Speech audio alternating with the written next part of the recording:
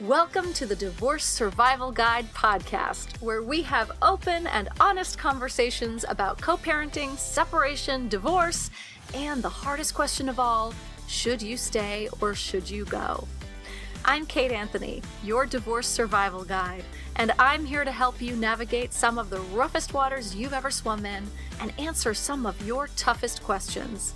I've been to hell and back, and now it's my mission in life to help you get to the other side of this process with your sanity and your heart intact.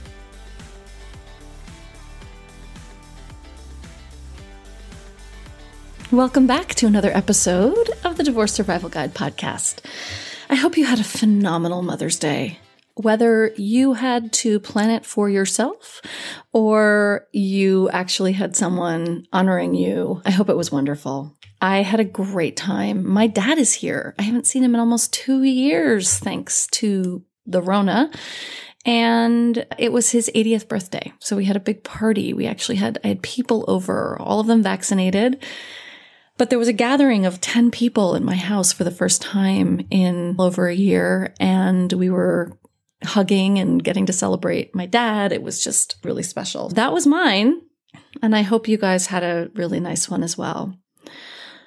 Today on the podcast, I am so excited to bring you my conversation with Dr. Shefali. You may know her from Oprah, but today you're going to hear her here. Dr. Shefali, for those who don't know, is an incredible New York Times best-selling author. Her two landmark books are The Conscious Parent and The Awakened Family. If you have not read those books, go get them. She's actually here today to talk about her new book, A Radical Awakening, which is very exciting. Dr. Shefali received her doctorate in clinical psychology from Columbia University, specializing in the integration of Western psychology and Eastern philosophy. She brings together the best of both worlds for her clients. She's an expert in family dynamics and personal development, teaching courses around the globe. And as I said, she's written 4 books, 3 of which are New York Times bestsellers. And Oprah has endorsed her work as revolutionary and life-changing. So it's really exciting that she came on today to talk to us, to talk to me about her new book, A Radical Awakening. And I'm a little bit gobsmacked. She's one of those people that I was a little starstruck at having Dr. Shefali on my podcast. So deeply honored. And without further ado, here's my conversation about A Radical Awakening with Dr. Shefali.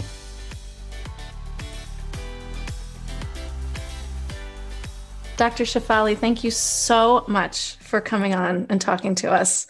I'm excited to be here. It's such an honor, really, truly. And you have a new book coming out. Yes, I do. It's called A Radical Awakening, and it's really designed for women to break free of their, fear-based patterns and find the courage to live their most authentic selves. That's amazing. And also, we hear that a lot. And I know that you're not the average surface type. When you talk about living being your authentic self, you actually mean that on a very holistic and deep level. This isn't about... Yeah, I was worried about that when I was writing this book. I said to myself, why would this book be different? There's so many raw, be you kind of books. It's the sign of the times, right? How is this book going to be different? What is it going to offer women that is going to be such a different message? And I think because I'm a clinical psychologist and I do this every day with women, taking them through the journey, and I express my own journey in this book, it's really not just a motivational, be positive kind of book.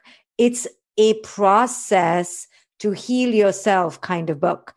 And I guarantee that most women who pick this up and do this book in earnest, go through every page and reflect and use it as a stepping stone, will end this book in a different place than they began.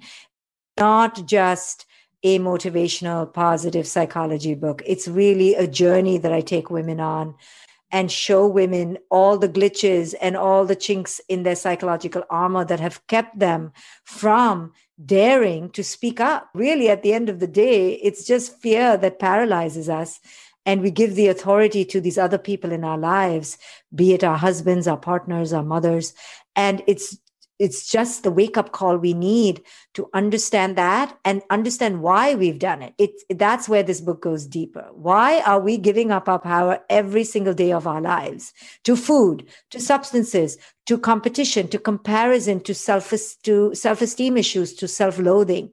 And once you understand why you are giving that up, now the next time you do it, you're going to take a pause. You're going to take a detour.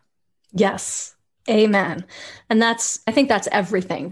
And I think for women, as you talk about in your book, the cultural conditioning, which is something I talk about ad nauseum, my audience is going to be like, oh, there she goes again. But here we go again. This is the cultural conditioning that women have been raised into. Yeah. And if we don't see it and name it, we will forever be devoured by it. So I also go on and on about the lies culture tells us. It's like our daughters looking at a Cosmopolitan magazine cover and thinking that's how women are supposed to look. And then we debunk that and we tell them, no, that's Photoshop. This is not true. This is surgery. Why do we do that? Because we want them to understand, don't get oppressed by this image of perfectionism. It's not real. It's an illusion.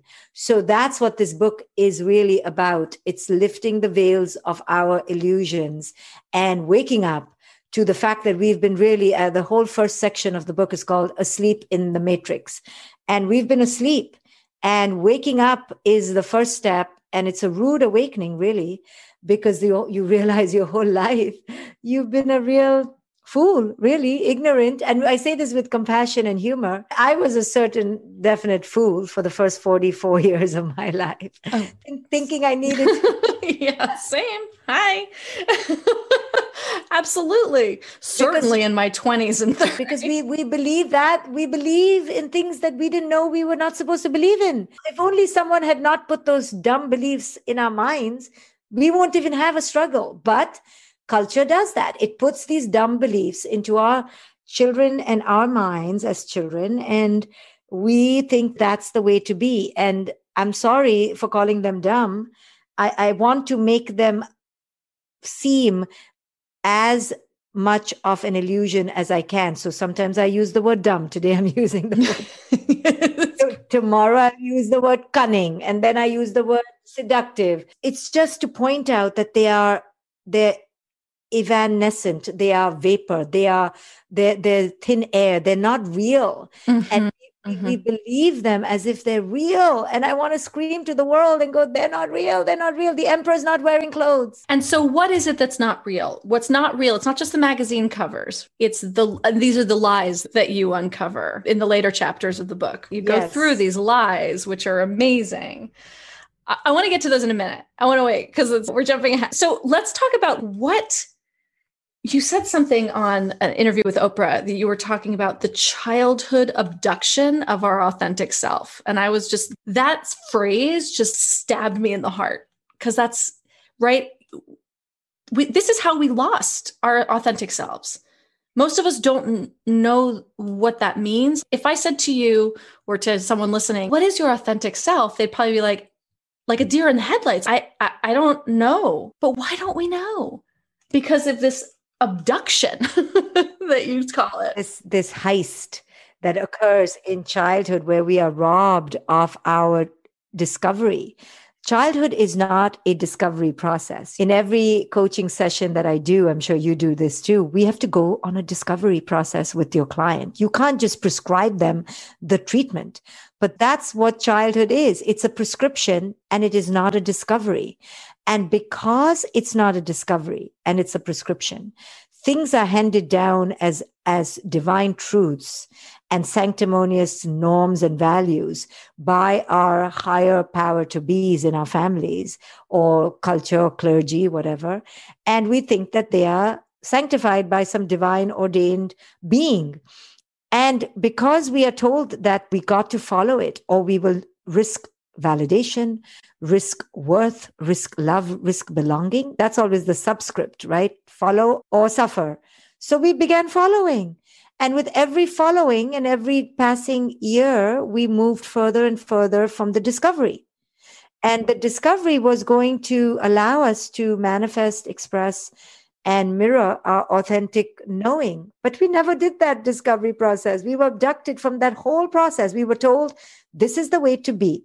Prescription number 1 through 172. And somewhere around 65, middle of the list or whatever, 45, we realized that happiness is not coming. In fact, I'm going deeper and deeper into some dysfunctional patterns. And I'm not feeling the lightness of being that my parents promised me. Where is the reward?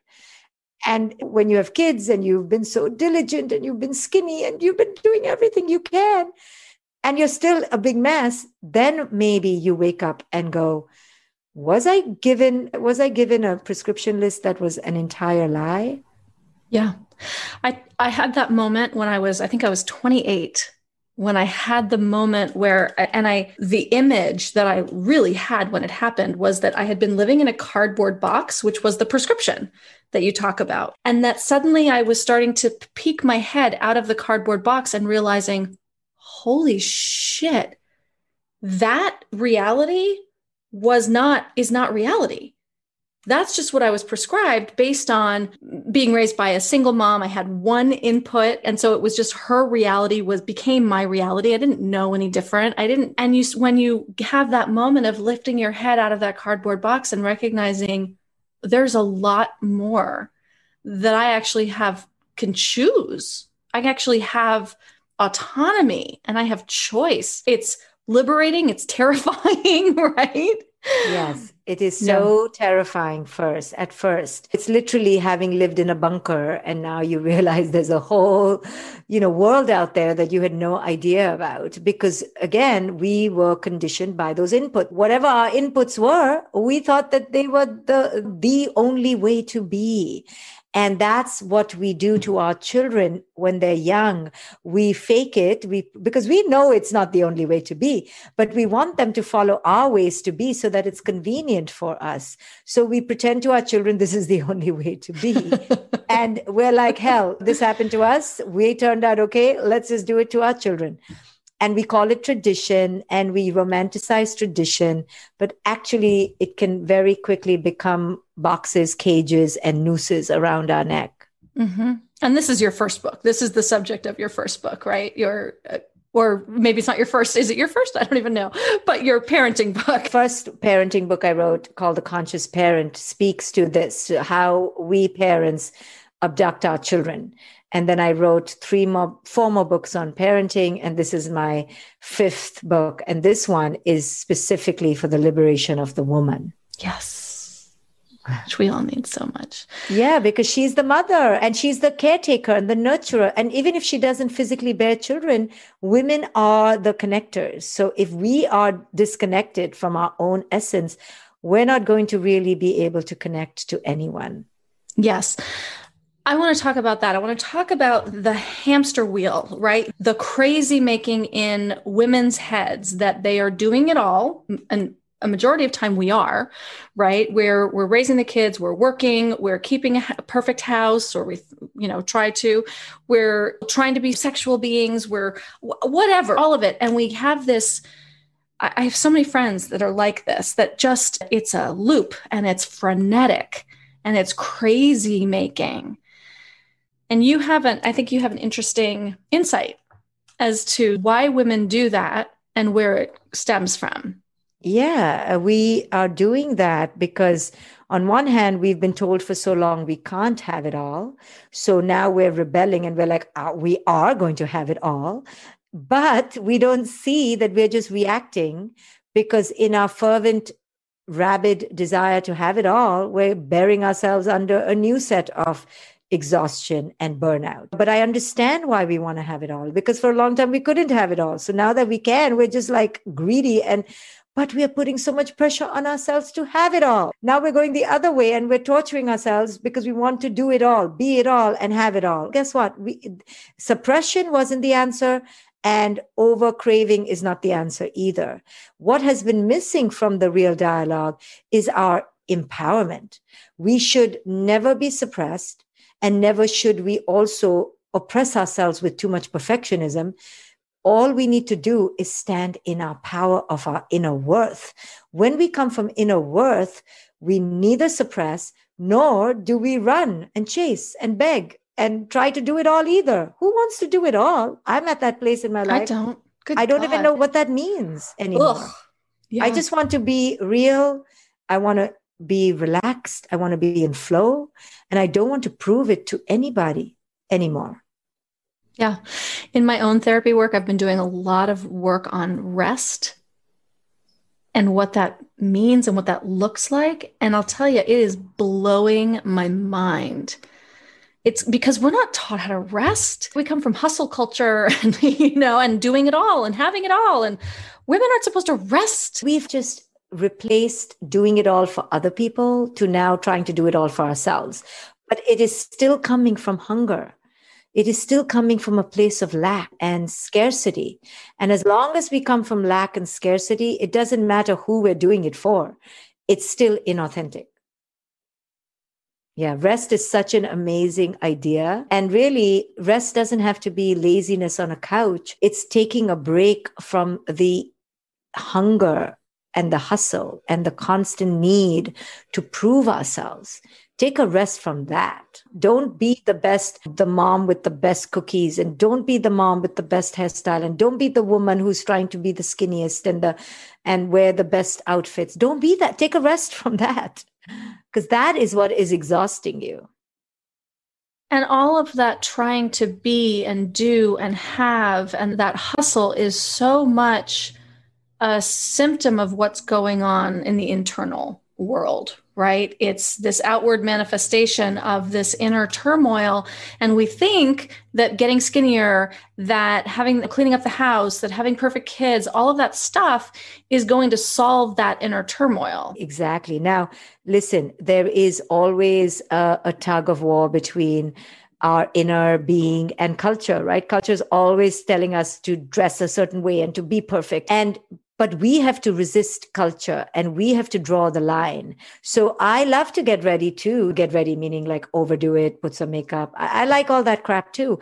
But I limit it like a kid in a candy store. I tell myself, okay, the day before, you can begin to think about what you want to wear. It doesn't warrant more than a few hours before the event. Now, somebody will say, are you crazy? What if I don't have what I don't have?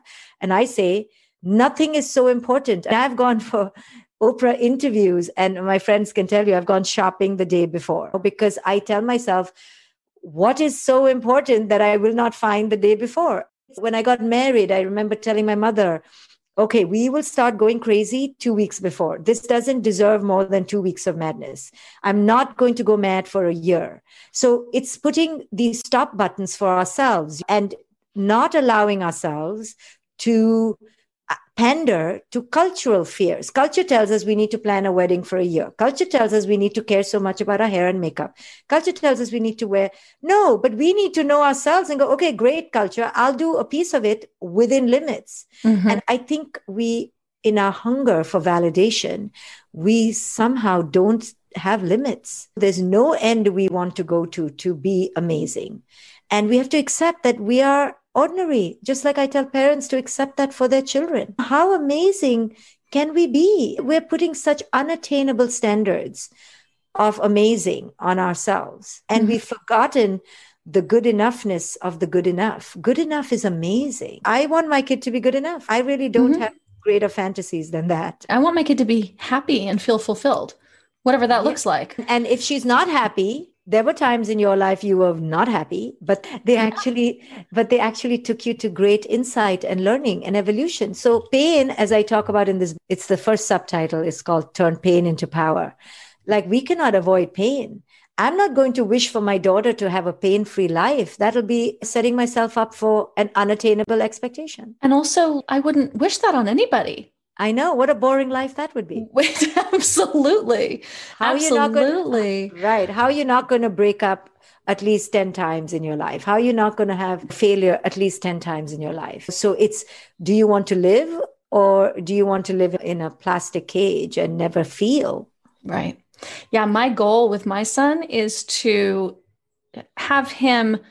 give him the sort of fortitude and the insight and the understanding of how to go through those things, not to avoid them, to know that he can talk to me, to know that there are options out there available to him for therapy or whatever, or just his own introspection and Absolutely. insight.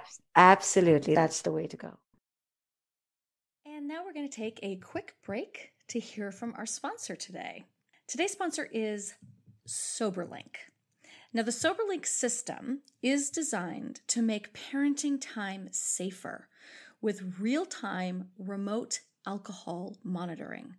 SoberLink uniquely combines a breathalyzer with wireless connectivity and is the only system that includes facial recognition, tamper detection, and advanced reporting. Parents can submit a test anytime, anywhere, thanks to SoberLink's wireless technology, which delivers test results by text message or email to the concerned parties. Simplify co-parenting arrangements by using the system that provides transparency and proof of sobriety throughout the day. Flexible schedules combined with real-time delivery of results make SoberLink the experts in remote alcohol monitoring technology. And for a limited time, get $50 off your device by emailing info@soberlink.com and mentioning the Divorce Survival Guide. And now back to our show. So we keep talking about doing the inner work, and you have to get to this place to be able to blah, blah, blah. And I think everyone wants to know, like, how do you do that? Like, how do you do that? Yeah. It's so the how is in the picking up a phone and calling somebody who does this for a living, right? Just if you want to train your body for a movie you're going to be in, you're going to call a coach. You call a therapist, you call someone like you, or take one of my courses, or people who do this work. We do this work because there's a lot of us out there. We are trained to help you. So there's no shade, there's no shame in saying, I need help. Number one. Number two, it's making a declaration, a commitment to yourself that you truly want a better life for yourself. I think the only person who stops us is our own inner oppressor, our own inner saboteur. We have been sabotaging ourselves. Nobody is standing in our way, but they're all in our head. And we need to empty out the toxicity that we have indoctrinated. And the mental diet has to change. Absolutely. Absolutely. In asking for help, women are probably better at it at this point because we are culturalized to turn to each other. At least we seek out personal development and therapy more often than men do, unfortunately, but there's still shame, right? There's still that. We live in a culture that thrives on the facade of competence and perfection. So anything that breaks that facade feels extremely vulnerable making. And we women want to be superwomen. We want to act like we got our shit together. So in this book, I talk about my own vulnerabilities, and I was vulnerable to share my vulnerabilities. I'm like, why am I sharing myself? I didn't want to be the subject of judgment, but then I did because I realized that was just my ego and that was my facade. And if I don't share, or women like you don't share, then we actually continue the oppression of the toxic patriarchy by keeping it all suppressed. And we need to express ourselves so that we blast this facade. We break this image of being good, perfect superwomen. We need to cut it out. There is no such thing. There never was such a thing. So we're not even failing. There's nothing even to be vulnerable about when you're being real. So Absolutely. My God. Today's culture applauds when you're real. That's really a tragic thing when you get applauded for being real. The reason we applaud each other for being basic, real, ordinary, average people is because there has been this superimposed idea that we're supposed to be superwomen, perfectionists. That's why bearing our truth is a maverick act today. It shouldn't be. It shouldn't be so maverick. It's hello, I'm average, aren't you? But no, we're all pretending like we got these supersonic lives. And that's what I wanted to blast in this book, my own ordinariness. Hello, I'm average. I'm an average chick. I like my average life. I'm happy with my ordinary life. The word average, I purposely use it because people don't like that word. It's too average. It's too basic. Oh, I'm just one of the crowd. To the universe, we are not even a speck of a piece of dust. Like, we need to wake up to our delusions of grandeur and cut it out, because that's the cause of misery. So I'm saying it. I'm average. I want to be average. I don't want more than, I want to get used to the word average, because that's what we have been running away from. And we look at us, we're just people. Why do we want to be these automatons who have these robotic lives and robotic bodies that have no wrinkles? Every day I look at my wrinkles and I can hear my inner oppressor. And then I tell myself, cut it out. You're just an older woman now. Get used to it. Say hello to your wrinkles every day and begin to love them. But I can hear the cultural voice inside me saying, oh my God, go fill them up. Go fill them up. Yeah, and it is, right? We start to get wrinkles, we start to get older, we start to gain weight, and we are no longer valuable as women. The message is we're no longer valuable. Yeah, all that says is that we can't maybe be fertile anymore in terms of babies. Mm-hmm.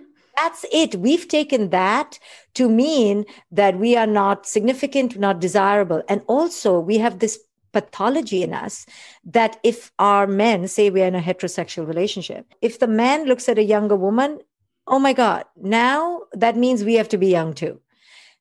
And I try to teach women, it doesn't matter who he looks at. He's not your problem or your concern. He doesn't define you. Get rid of this idea that what men like, and I'm talking stereotypically, and I'm talking only about heterosexual relationships, please. Get off that and learn to embrace who you are. Don't blame your partner and don't cling to your partner. And your partner's free to look at whoever they want. It doesn't mean you have to change who you are. Yes. This sort of brings me to the lie about love. Okay. And the lies about marriage and divorce in particular, right? Mm-hmm. Because we're talking about looking at the other person. What's he doing? What's he looking at? What is he, right?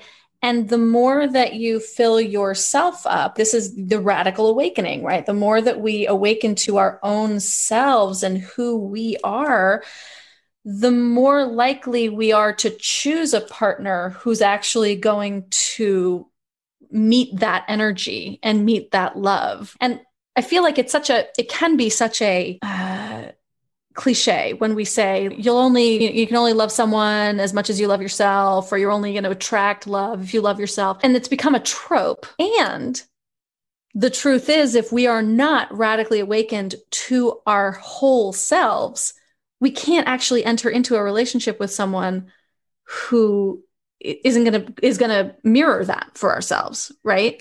Absolutely. Absolutely. And as much as it's a cliche, it's become a cliche because we keep talking about the importance of that. And so the lies that we've been told about love, especially as women, and again, I'm only talking about stereotypes and traditional heterosexual, but even same-gendered relationships, same-sex relationships, is that love has an agenda, meaning it has to be loyal to one person. It has to end up with a ring on the finger. It has to have a commitment which looks in like a particular type of way with a contract. It has to end up in marriage. And that is just completely blasphemizing what love's true intention is. Because that's not love. That's occupation of the other person. Right. Let's occupy you. Mm-hmm. I love that word. That's so true, right? It is an occupation.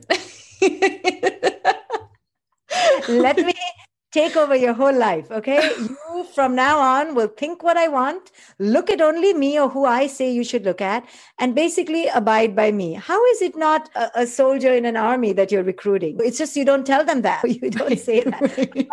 That's why you have a contract. Because you're like, oh, I love you so much, but I don't really trust you. And I don't really know if I trust myself. So we need the priest or the clergy to ensure that we stay together. If there's any sign of not love, it's that contract. Yes, yeah. So this is one of this is like the lies of about marriage, right? It's the idea that we go into marriage thinking it's like this loving, right? It's a loving thing, but it's a legally, but there's a word that you use. Transaction. It's a Yeah, transaction. it is a transaction, and Yeah, it's and it is love, but the sentence is not complete. It's love until the contract is broken. And if somebody breaks that contract, and of course, there are many things based on your own neuroses, how many things you add there. Somebody can break a contract because they looked at somebody. Somebody can break a contract if they call somebody. There are lovely, lovely things in that contract that you keep adding. And so if the contract is broken, you feel betrayed because not because that person doesn't love you, it's because they broke the contract, the conditions. And no one wants to admit this, and everyone will fight with me on this, but I've seen enough people and I've been through enough divorces with my clients like you have to see love fly out the window. And suddenly it's about betrayal and what the person owed me and how could he or she do this to me. And it's all about victimhood and perpetuation of my own martyrdom. And I'm not saying that there isn't such a thing as abuse. In my book, I talk about if you're being abused, this is not a conversation we need to have. You need to be out of there. I'm talking about how we co-create our own subjugation by giving power to people who we then allow to betray us. I talk about that no one can really betray us because our essence is unrejectable. At our essence, it's impossible for anyone to reject us. The only reason we feel rejected is because we don't live in essence. We ourselves are living shards of who we are. So the ego can be betrayed. The essence can never be betrayed. The essence is always whole. Sure, you can lose money, but that doesn't mean your essence is not whole. Sure, you can be told you're stupid, dumb, and fat, or whatever. That's all. Those are all words to the ego. The essence knows it is complete. The essence knows it will live with or without money. It will live with or without validation. It will live without $10,000. It can survive. It has faith or power in its resilience. Doesn't mean it's going to be easy, but the essence cannot shatter. So if anyone has betrayed us, they have betrayed our ego's idea of what should have happened. Essence cannot be hurt. Sure, it doesn't mean life is easy if you live in your essence. I live in my essence, and people steal from me, people lie to me. Of course, that's human nature. But my essence doesn't get deterred. My essence doesn't lose alignment. And people can hurt you, and you can be hurt, but it doesn't destroy, as you say, your essence. But if you really go deep, and I teach that in the book, when you really examine what is being hurt, my expectations are being hurt. My fantasy just got dumped in the gutter. Where did you have this fantasy from? I had it when I was a child, and I had it because I wanted what I didn't have. Okay. Let's get real about what's getting hurt, right? I'm telling you, your essence cannot get hurt. Your essence is so overabundant, but we don't live in essence. We live in expectation. We live in control.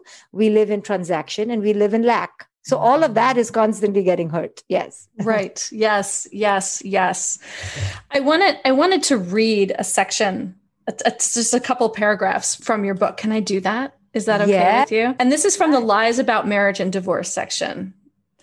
And I think my audience needs to hear this really needs to hear this. So you guys also need to buy the book, FYI. So you say that culture fosters a huge stigma against divorce, in many cases, even when abuse is involved, with the woman often being told by those she is close to that she shouldn't overreact by leaving the marriage. I hear this all the time. In fact, there are even mothers who encourage other women to accept their situations as they are, encouraging them to stay for the kids or for the sake of social inclusion, even if there is maltreatment or abuse. They might say something like, your kids will suffer, so it's better to stick it out. He didn't break your nose.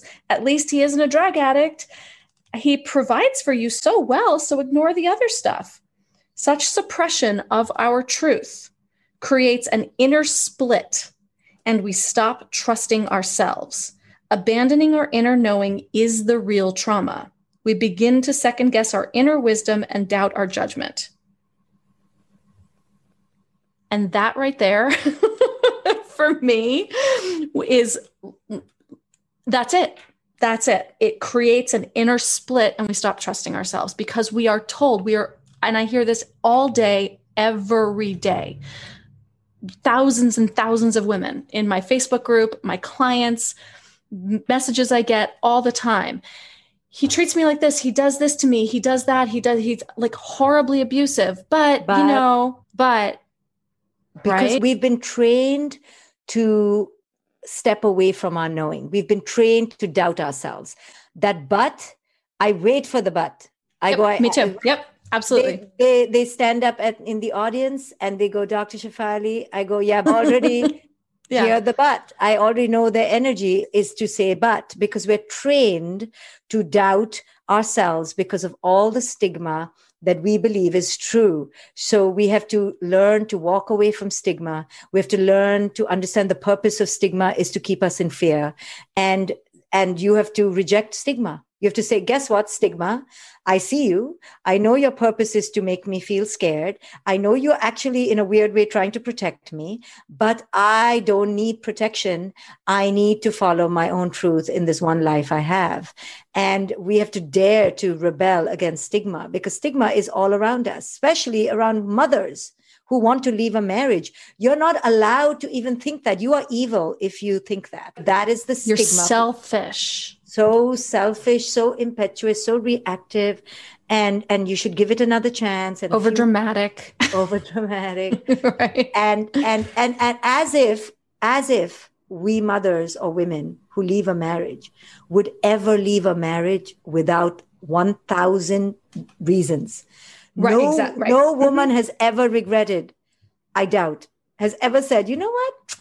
I should have not left the marriage. Every woman goes through years of doubt. We have to honor those women who dare to leave a marriage. The minute, if a child says, I've been abused, you don't doubt that child. You say, holy cow, why would this child say that if it didn't happen, right?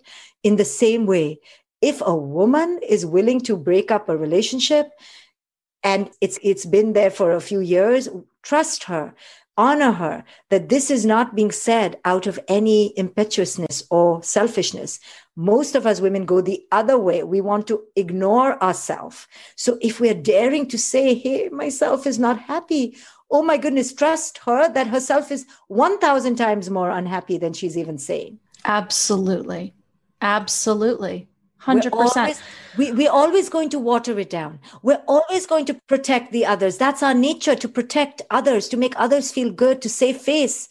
So if a woman says, I'm a little unhappy, oh my goodness, just trust her. That means she's a lot unhappy and she needs support. Exactly. And I think that's so true. The years of agonizing that we go through before we come to this decision, and then we finally feel in our hearts that this is what we have to do. And we've gone through all these years, and then we tell people, and then they shit on the decision. And then we have to defend ourselves in this way that just by the time we've gotten there, we're so tired.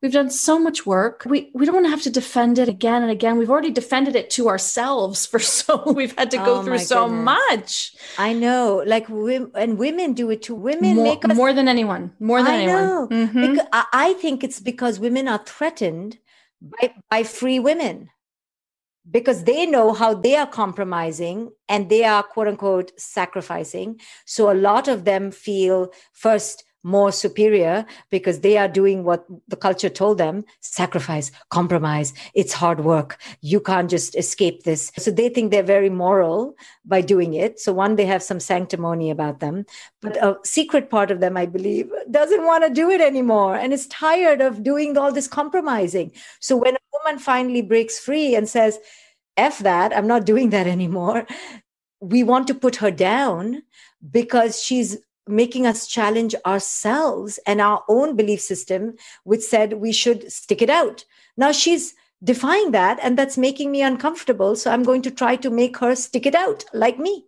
Like me, exactly. I will tell you, the two people that had the strongest, most emotionally charged reactions when I got divorced, both of whom, by the way, really didn't like my husband. Like, it wasn't like they thought we had a good marriage, but they had these very strong, vicious responses.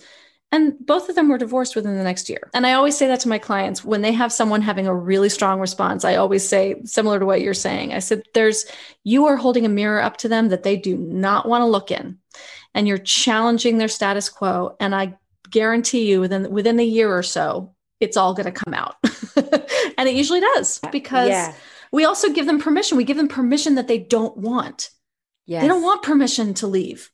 Yes. They've been holding this all together for a really long time. Yes. It's just, it's sad. And it's not about competition, or divorce is not the answer for every human being.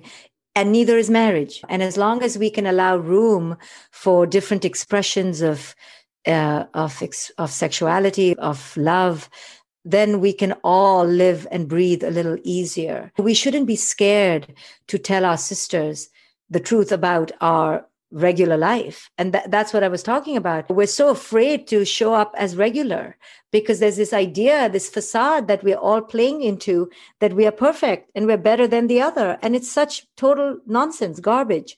And we're all doing it to each other. Therefore, it takes the courage of one woman to say no more. And that's what this book, I hope, gives people the courage to say no more. I'm not playing this game anymore. You can play it. I'm not playing it. I love it. I hope so. And I think it's brilliant, and it's amazing and important. And I think also as women, I think we're ready for this. We've been feeling this for so long. I think we're finally ready to do the work, right? To do the inner work and shed all this stuff. I really do. I think we're ready. Yeah. And each person arrives at a different place of readiness, and there are many layers to unpeel, but the time is now. So if people are hearing this and resonating, nothing is stopping them to begin that unfolding process. So, Dr. Shefali, thank you. Where can people buy the book? It is coming out next week, but they can pre-order it right now. If they pre-order it right now, I almost guarantee Amazon and other bookstores send it out right away. Like, many people tell me that they get it on release day. I'm also doing a 10-day deep dive course, and hundreds of women have signed up for it. And if they sign up for the course, they get 3 books with the course. So if you go to aradicalawakening.com, you can either sign up for the course or buy the book there. And there are lots of indie bookstores there. So if you order your copy right now, you should get it really soon. Oh, that's exciting. What's the 10-day course? Will you tell us a little bit about that? Yeah. So it's called a 10-day deep dive into your radical awakening. And I want people to almost do the course before they read the book, because I get them ready to understand the language, the pace, the rhythm of the book. And we're going to do practical work together as a community. And it's 10 days straight, because I believe if you just piggyback off each day, the momentum builds and the energy for change gets catalyzed. So it's a really cool course I've created on the themes of the book. So then when you read the book slowly on your own, it's already going to sink in. I'm going to break the first barrier through the course, and then your own reading will allow it all to permeate. That's amazing. So when does the course begin? It begins in 2 weeks, on May 23rd. So just right after the book gets released, we launch into the course. Making a note of that. So all the information is at aradicalawakening.com. Great. That's perfect. And is it going to be, that's online, and is it going to be in a Facebook group, that kind of thing? Facebook group, online. Great. And all recordings sent to you for life.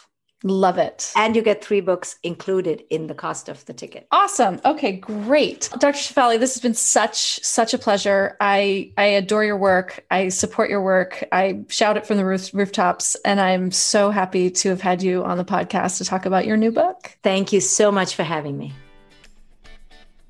Thanks for tuning in to another episode of the Divorce Survival Guide podcast.